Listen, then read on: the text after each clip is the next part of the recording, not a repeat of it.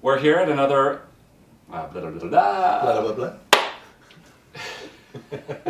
We have to do that clap thing, I don't know why, for some reason. There might be a secondary audio after. But there is no secondary audio, bonehead, because there's no, like... No, I'm just screwing with you. Oh, okay. We're here at another spot interview for NeverEndingPanel.com with tour author Sam Butler. Sam, why don't you tell us about your books and what you're working on? Okay.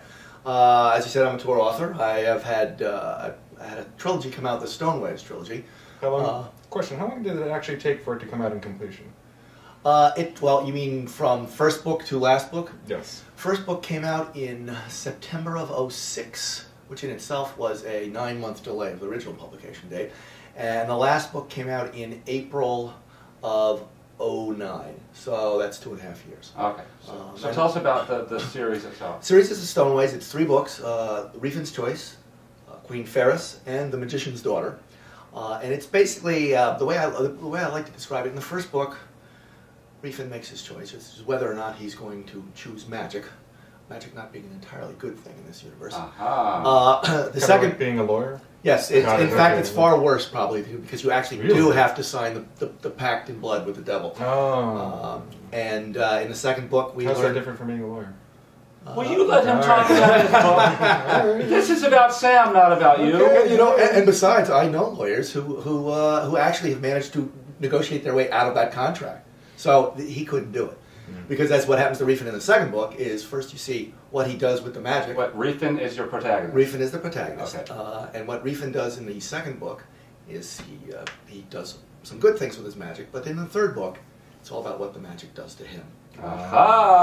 Which is, you know, a lot of fantasy doesn't go to that place. There's usually no cost to magic. You wave your wand, and you know the shiny sparkly things come out, and there's no cost to it. I like that notion. Choose whether or not you want to have this thing. It almost seems when you said that, oh, of course you want magic. Who wouldn't want like extra powers to do stuff? But there's a cost. Yeah, there's a cost, and the people offering it to you are not necessarily people you really want to hang around with for a lot of your life. I always know when to buy gold.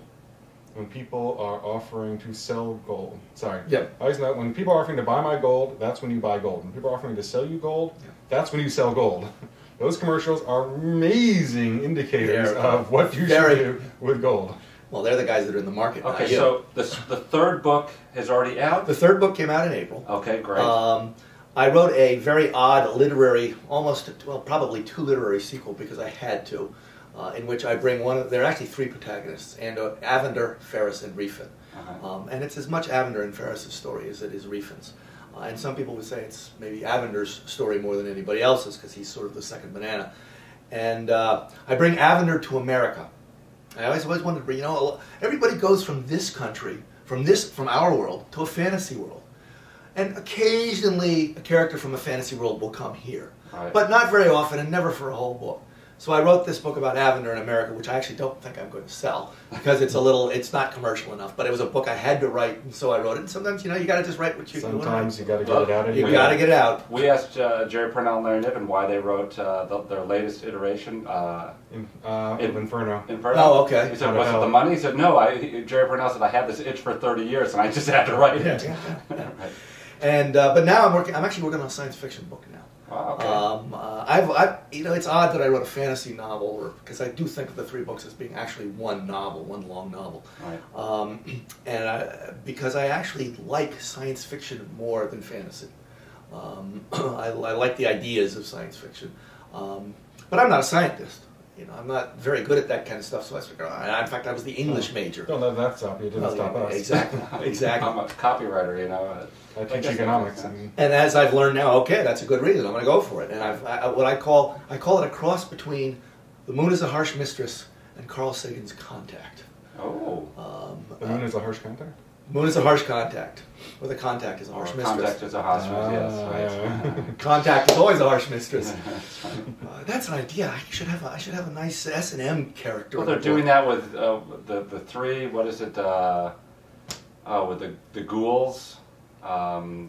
Pride and Prejudice and Ghouls or what? Pride and Prejudice and Zombies. Pride and Prejudice and Zombies. So you know. Well, but they're doing an S&M one now. Well, I don't know. I mean, if they can do combos, to. why can't we? Damn it! Oh, yeah, exactly. I'm trying to think what hasn't been done. Mansfield Park, obviously, it's a private men's club for S&M dominatrices.